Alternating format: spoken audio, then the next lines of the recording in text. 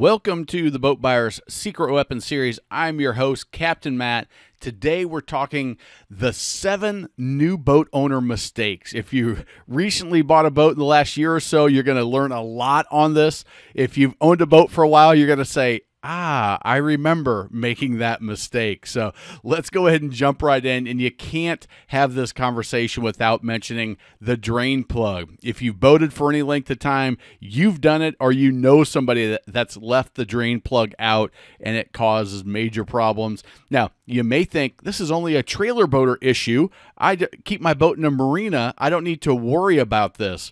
Well, the reality is if you take your boat to get it the service done on it and it stays on land, they'll actually take the drain plug out so that if it rains, the rain doesn't fill up that bilge compartment.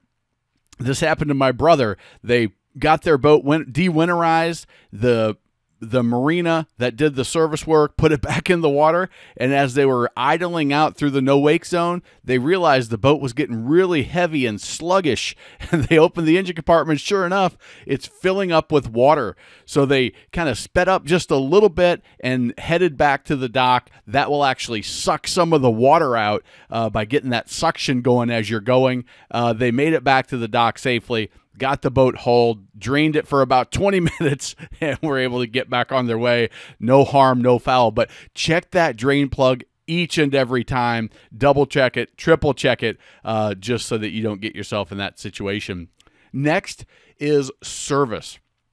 Missing important services that need to be done, especially if you buy a used boat and you don't have that owner's manual. I'm going to encourage you to go get the owner's manual, see what's all involved in the maintenance and the service, because things like the bellows, you can see these are the bellows that on a stern drive that go from the inside of the boat, the engine, out to the drive itself. This is the exhaust bellows, their shift cable, steering bellows that they go through, and as those start to get dry rotted and cracked, they can actually lead to your boat sinking. So you need to make sure that you pay attention to those. The boats left in the water tend to have them deteriorate much faster, and it's more of an issue, but it can happen on any boat, so you need to know about that. If you're in salt water, you got to know about flushing your engine and making sure that you don't have that salt residue building up on the internal components. So you want to make sure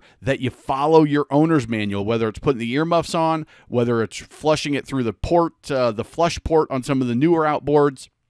And the stern drives need to be flushed as well. So all of that stuff matters. The checking your gimbal bearing and your U-joints, the universal joints, and pulling that drive yearly just to do the inspection that is suggested by the manual.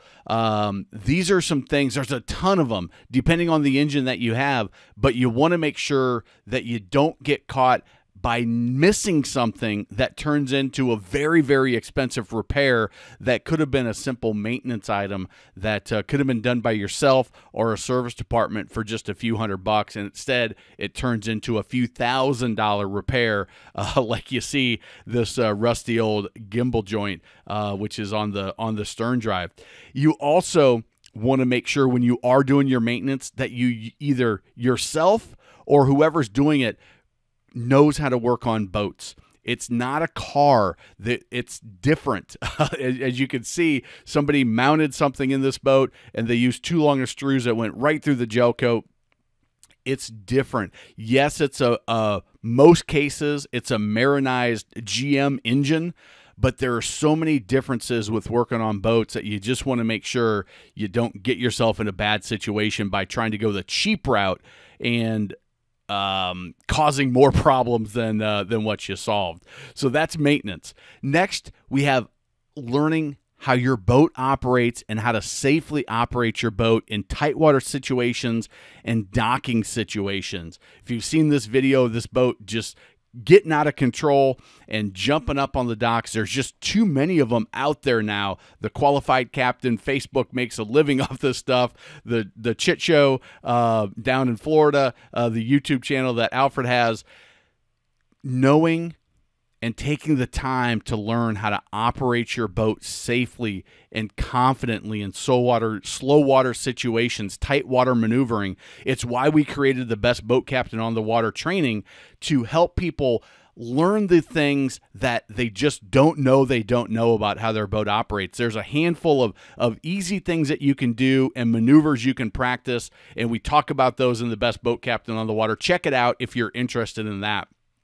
Next is not having the proper lines on your boat. Dock lines, I recommend having a 25 to 50 foot heavy duty tow line just in case you need it. Whether you're towing another boater in, you need to be towed in, or you just get in a situation where, man, you're in a bad spot and you've just got to tie some things off and you need that extra line.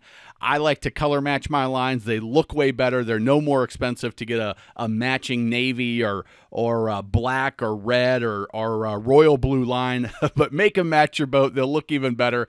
And learn how to tie those couple of knots that you need to know to tie your boat up. In case you get in this situation, the tide goes down more than you were anticipating, and those dock lines really got to pull their weight. Next is anchoring. Listen, so many times on social media, I see people post, what's the right anchor? I can't get my anchor to hold. Should I get the box anchor? Do I need a heavier anchor?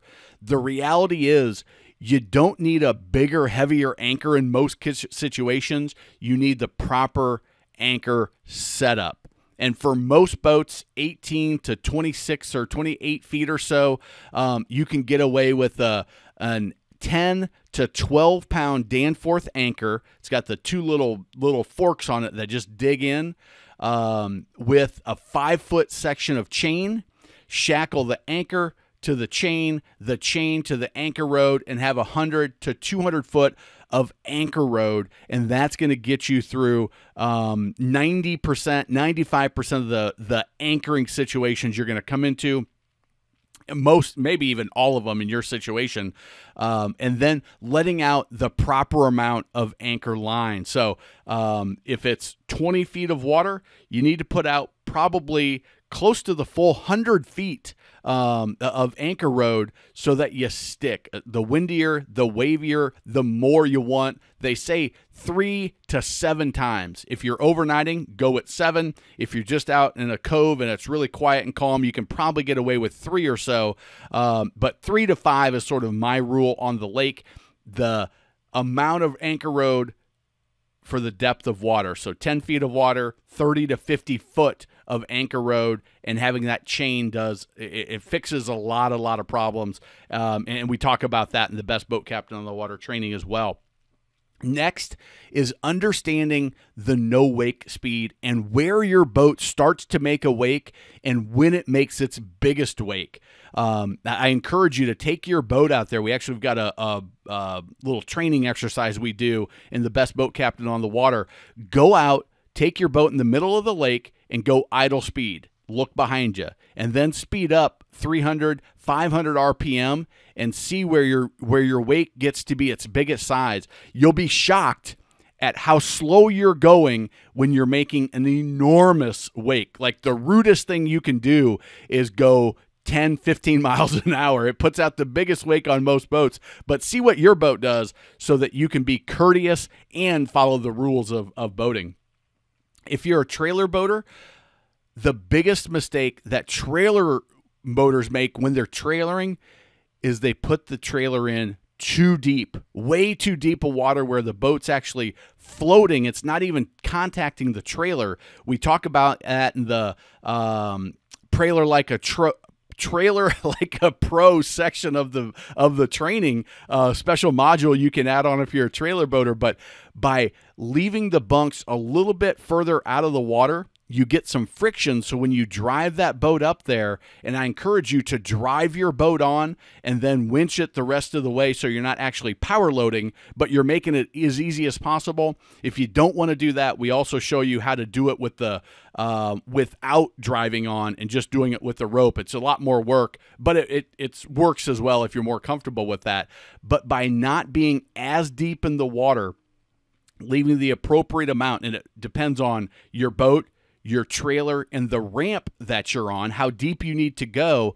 There's some things to look for, but that will make your trailering so much easier. I would love to hear your comments about that.